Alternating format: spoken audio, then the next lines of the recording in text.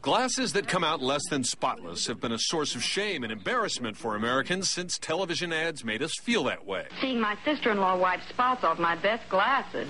But now a virtual epidemic of dirty glasses has struck the Bay Area. Silverware isn't looking too good either.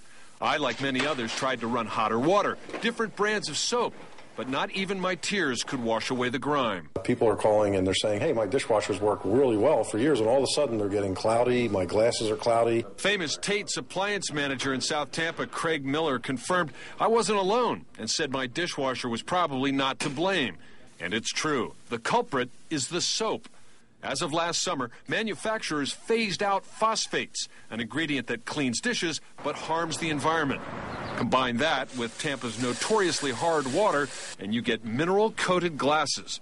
The solution, according to our appliance dealer? It's a product called Lemmy Shine. Not an endorsement for the product, but it does work. We found Lemmy Shine, a detergent additive, at several major retailers, including Target at University Plaza.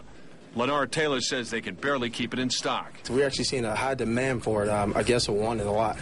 Other products like Cascade with water softener also reportedly work.